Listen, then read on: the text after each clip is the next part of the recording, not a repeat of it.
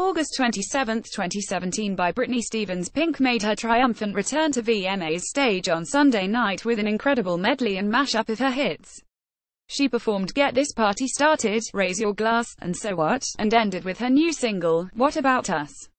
The new song, which is arguably one of Pink's most gorgeous ballads, was made even more emotional with a rousing interpretive dance routine.